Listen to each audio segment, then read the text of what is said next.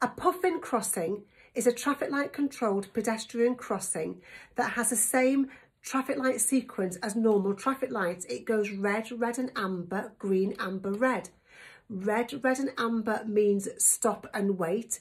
Green means go if it's safe. Amber means stop and wait behind the line if you can do so safely. And red means stop. A PELICAN crossing is a traffic light controlled pedestrian crossing, and it's the only crossing that has a different sequence. At a PELICAN crossing, it goes red, flashing amber, green, amber, red. And flashing amber means that if pedestrians are on the crossing, you must stop and wait.